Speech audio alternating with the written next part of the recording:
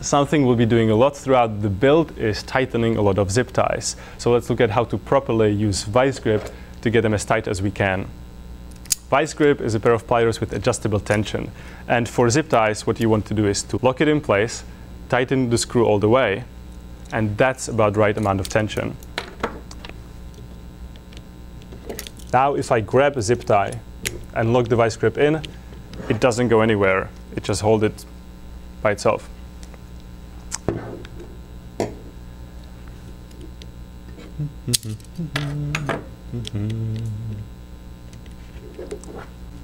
Once I loop the zip tie in, it sort of wants to go in this direction. To tighten it properly, I have to go against that direction. So I'll take my vice grip, grab it as close as I can to the head of the zip tie, and then pull against the grain.